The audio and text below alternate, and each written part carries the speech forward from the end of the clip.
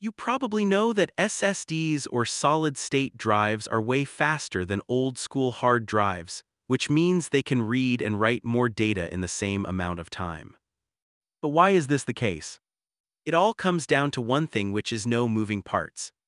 Because hard drives store data on spinning magnetic platters, and a tiny mechanical arm has to physically swing over, wait for the platter to rotate to the right spot, then read the data.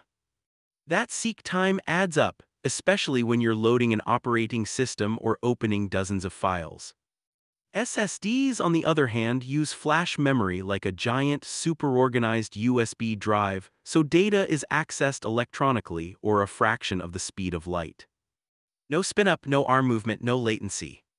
That's why boot times might drop from 30 seconds to 5, apps open instantly, and why your laptop doesn't sound like a coffee grinder. So it's not magic, it's just physics and some silicon.